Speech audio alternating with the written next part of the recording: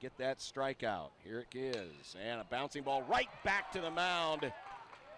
Nice job by Wyndham, looks back the runner at second and makes the easy flip to first, and that'll work just as good as a strikeout.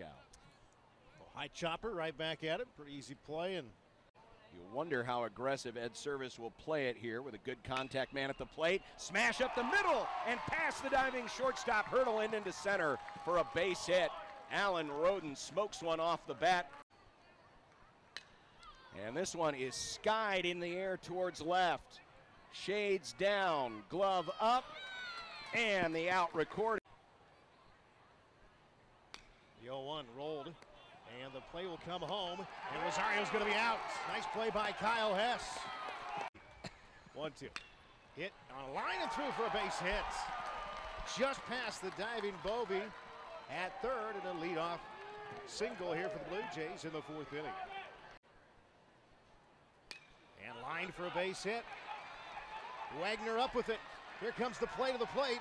It is not in time. The throw to second is not in time. Double clutch by Helixo.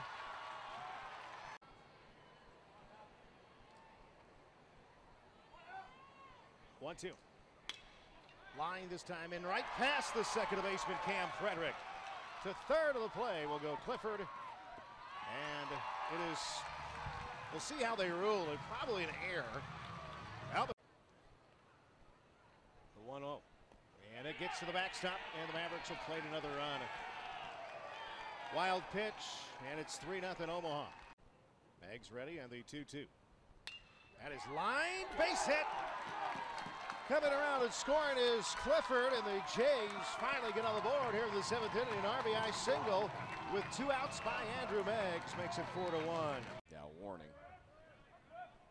Still 0-1. And this one is hit towards center. It looks like it may drop, but a great catch by Esposito.